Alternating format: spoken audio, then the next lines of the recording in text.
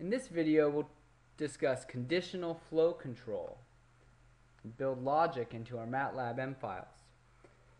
What we want to do is understand the concept of conditional flow control and how to use logical tests to determine which commands to execute. We do this through the use of the if, else if, and else commands in MATLAB.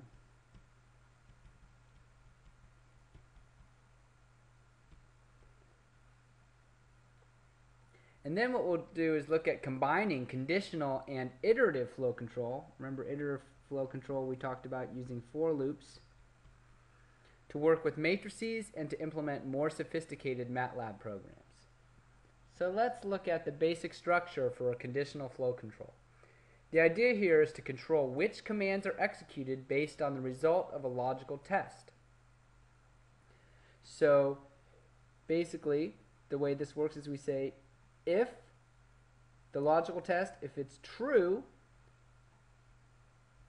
we execute one set of commands. If it's false, so else, that means it's false,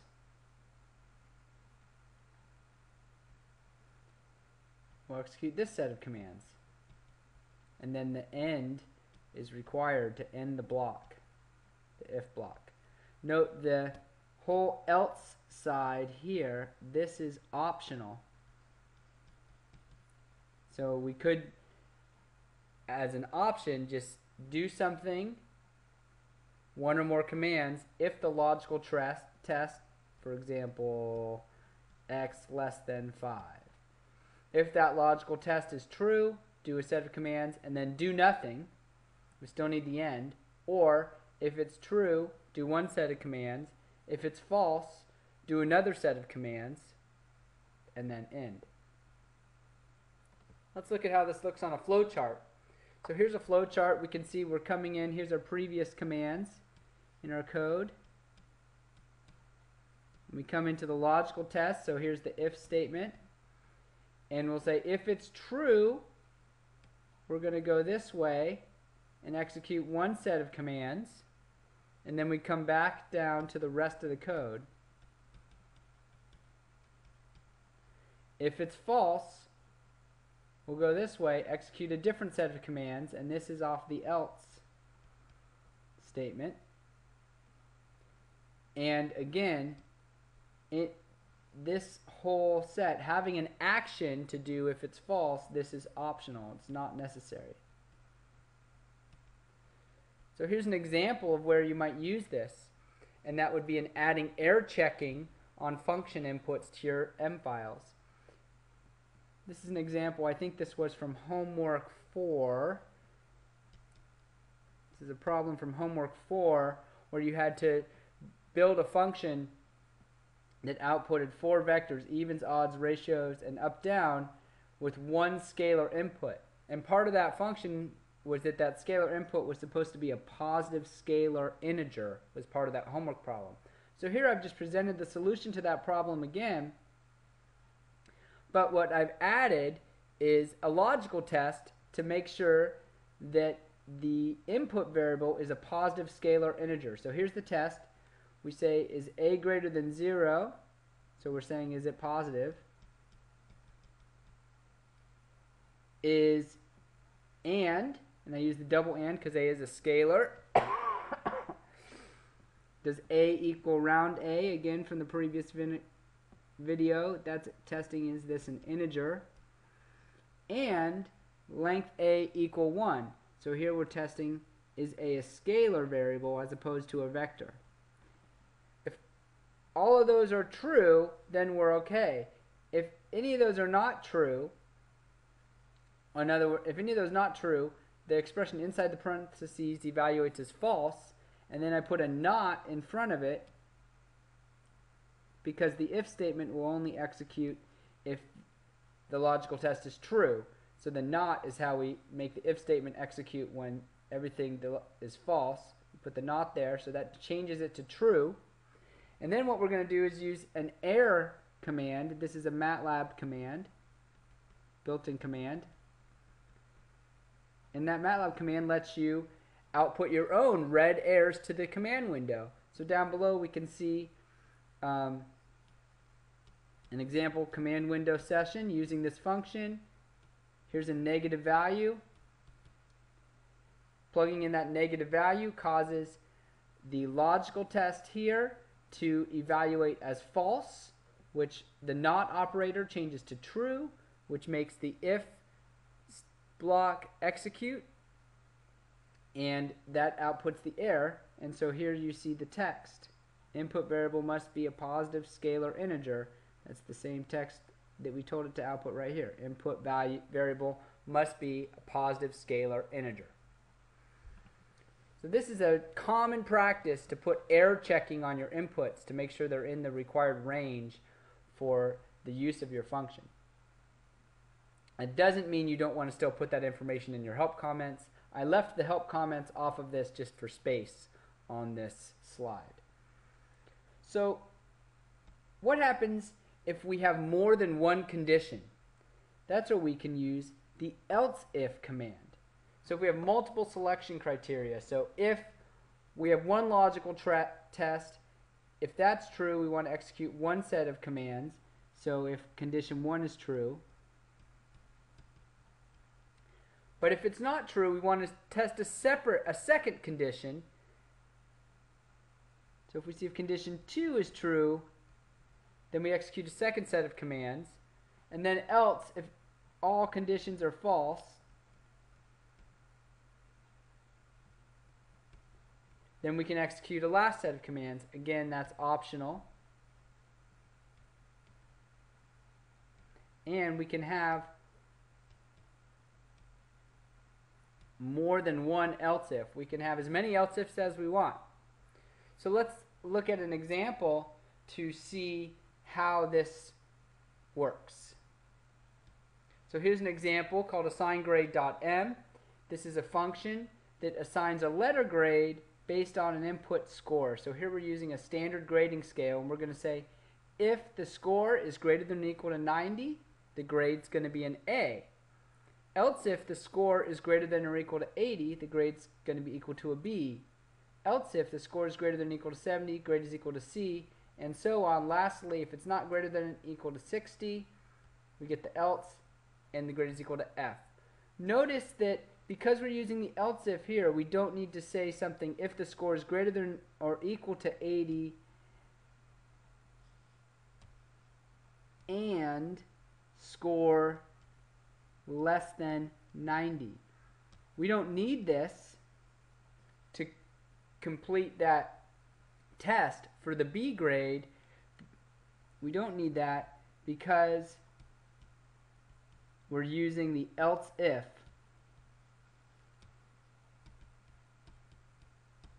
The else if already determined that the score, this command won't even execute if the score is greater than or equal to 90. So we've already established that this condition is true. So we only have to figure out if it's greater than or equal to 80 before we assign the B, and so on down below. Let's just step through this in MATLAB and see exactly how these commands execute. Okay, so now we're in MATLAB, and I'm about to call the function with an input score of 83. So let me go ahead and hit enter, and we get that grade is equal to a B. Well, let's go over to the M file and put a breakpoint and call it again. So that's what we would expect. Let's call it again, this time maybe a score of 75, and we'll step through it this time. So here we are, we're about to execute the first. The score is 75, that's not greater than or equal to 90, so it should be false, and we'll see when we step that it jumps. The green arrow jumps directly to the next else if. And now is the score, which is 75, greater than or equal to 80? No, that's false. So again, we'll jump here to the next else if. Is the score greater than or equal to 70? Yes, that's true. So when we step, you'll see now we're inside the if block ready to execute that command, and we'll set grade equal to the string C. And after we execute that, you'll see now we're past the end. It will not even evaluate the lower conditions here because of the way the else if structure works. Once we find a value that's true, we execute those commands, and then we leave the if block, and since there's nothing else in this file, that means we're ready to leave the function. Okay, well, let's see what happens. Let's say we want to do a series of grades. So let's say we want to do grades equal assign grade, and let's try a couple. 56, let's say 89, say everyone did really well. Put in a vector here. 89, 92, 93, 65, and 78. So there's 5 grades. And we'll hit enter and we go here, and now here's our value. Score is now this array. Is it greater than or equal to 90? Well, we see that 2 of the scores are greater than or equal to 90, so they should get A's. So we'll step, and we see, oh, it evaluated as false. And here's what's going on here. It evaluates as false because for the if statement to evaluate as true, every element in the vector score needs to be greater than or equal to 90, and they're not. So we'll step again. Again, every element needs to be greater than or equal to 80, and we see the elements. We see 3 of the 5 are greater than or equal to 80. Here, every element is not greater than 70, so again, we're here, and now the grade is equal to a D. So everyone gets a D because one student scored a 65. That's probably not very fair, so we need to write a different function to do this, and we'll talk about how that works in a minute. But the bottom line is, for the if statement to execute, every element in this variable score, and in this logical test here, which is an array, a vector of 1s and 0s, every element must equal to 1. Or in other words, every element of score must evaluate as true with the logical test. So let's go back to the presentation and talk a little more about this. So I think flowcharts can be really useful to help understand exactly the programming flow when we're working with if statements, conditional flow, and also iterative flow. We introduced flowcharts when we started talking about iterative programming control. So what I want to do, and do this partly as a model for you, is to flowchart how this if else statement is working, and then you might pause the video and try that once yourself first. So what we're doing is we're coming through, and we'll use a diamond for our test, and I'm just going to use an S for score. So we're saying, is the score greater than or equal to 90?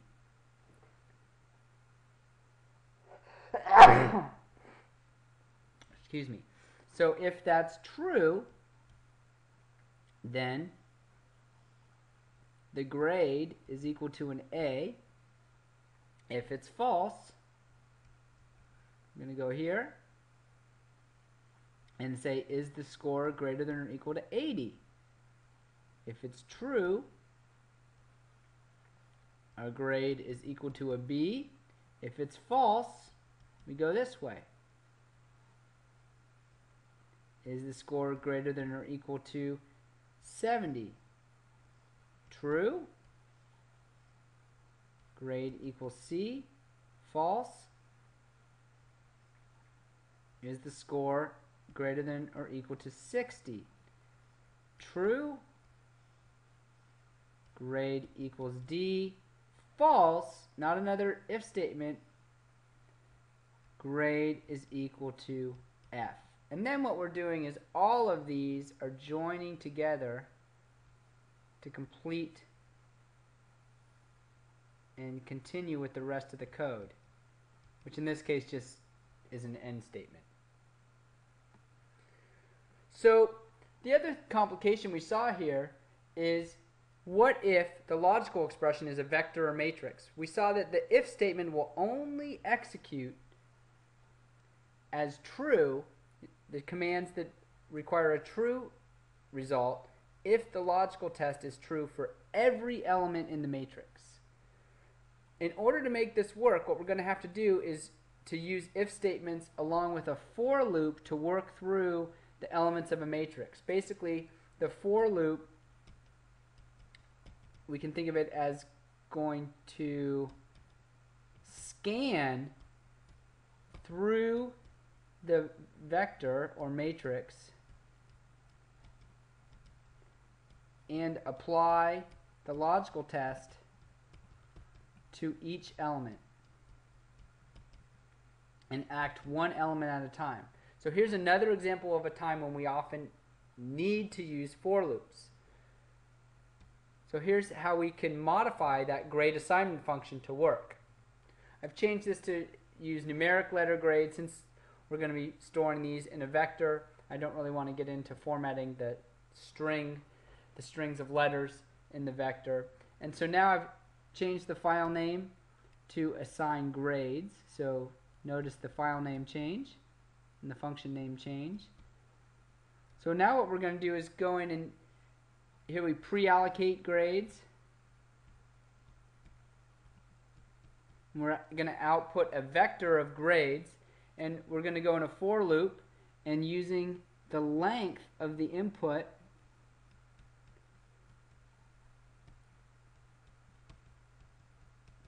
to determine the number of iterations for the for loop, and then we put the same if structure inside here, but notice we're working one element at a time. So I'm using the index counter from the for loop to work one element at a time. So this is now a scalar. This is the single element of score. So this is a scalar that we're using in the if block. And in general, this is what you want to do, is to use a scalar to use your if statement, because then it's not going to be confusing with having to have every single element in the vector evaluated as true in order for these commands to execute. So what I'd like you to do is to step through this one in the debug mode with a vector of scores as an input, and try that one yourself. I think that'd be really valuable. Look at how this function builds this vector of grades. And now let's look at another example. This is a sign change counter. This example, which I have also uploaded as an M file for you to download and play with, counts the number of sign changes in a vector of numbers. Considers 0, positive, and negative as 3 different signs. So numbers, the input here is a vector, and basically the for loop, again using the length to define the number of iterations. Now it's doing length minus 1, because what we're doing is we're going through each way numbers. So the element times the next element. If that's less than or equal to 0, that tells us there's a sign change. And the second test right here is making sure that it's not 0 times 0. So if 2 subsequent elements are equal to 0, we want to make sure that doesn't add to the counter. And so now we just have a counter variable inside the for loop. So we come through and we test. First element times the second element, is that less than or equal to 0? If so, we're going to add 1 to the variable count. If not, we're just going to scroll through, go to the second element times the third element times the fourth element times the fifth element. Again, download this M file and try it out in debug mode. Scroll through and watch what's happening. So a question for you about this code. Can this code be vectorized? We talked about in the iterative programming video that it's a good idea to vectorize the code whenever possible. And the answer is yes. We can accomplish the same thing for this code as follows. And I'll do this in a couple steps. So one, we can create a vector called, say, products, and that's going to be equal to numbers 1 to end minus 1 times numbers 2 to end. So that statement is a vectorized version all at once of this first part of our condition, multiplying numbers of index times numbers index plus 1. So here we're doing that all at once. Then what we want to do is count. Remember, we can count by using the find command, or sorry, by using the sum command. So we can just say count is equal to sum of prods greater than or equal to 0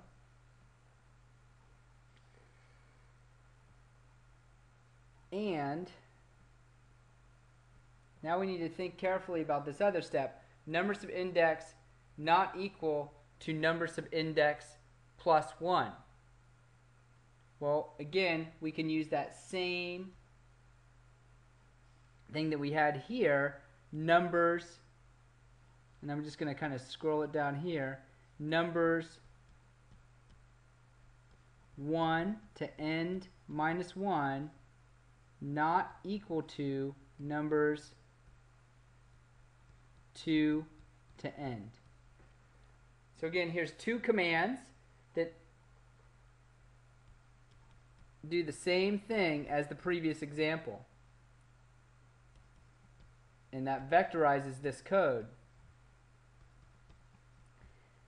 This is probably better than the previous approach, but the reason I'm presenting this example is for you to compare the vectorized code to the non-vectorized code and see what we're doing with this nested if statement inside a for loop and really understand how that's working.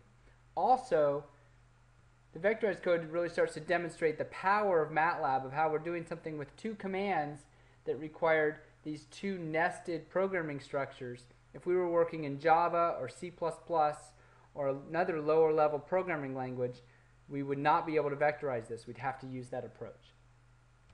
Okay, so let's summarize. So we want to use if statements to add logic to your M files. That's the main goal in this video. We can use an if-in structure for single conditions, like error checking. That was the error checking example. If-else end if we have two conditions, or if-else else end for 3 or more conditions.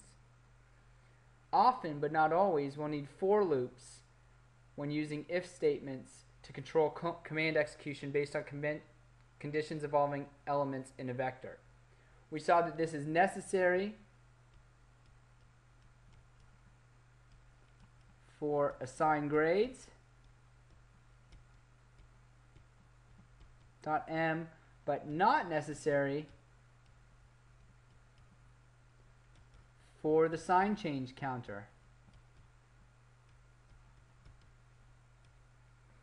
So make sure you understand why it was necessary in one case and not necessary in the other case. And that concludes this video.